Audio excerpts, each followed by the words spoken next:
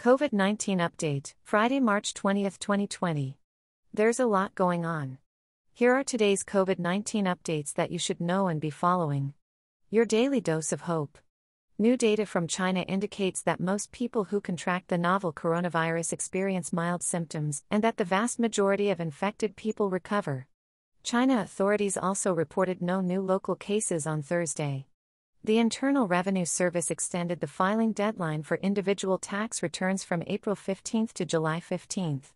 Earlier this week, the IRS announced a 3-month reprieve for individual tax payments of up to $1 million and business payments of up to $10 million. Amazon, Walmart, and others are hiring thousands of workers. Amazon announced earlier this week that it's hiring 100,000 new full and part-time employees for its fulfillment centers and delivery network to meet the surge in demand. Walmart is hiring 150,000 workers for temporary positions that it expects many will become permanent. Payments on federally held college student loans will be temporarily waived, President Donald Trump announced Friday. News you need to know. A recent Forbes poll showed that many young Americans, ages 18 to 29, aren't worried about COVID-19 and aren't changing their social habits. At the same time, a new report from the U.S. Centers for Disease Control and Prevention revealed that almost 4 in every 10 cases of COVID-19 requiring hospitalization involved people under 55.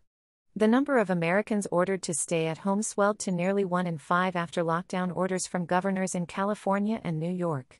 California Governor Gavin Newsom directed its 40 million residents to stay home as of midnight Friday.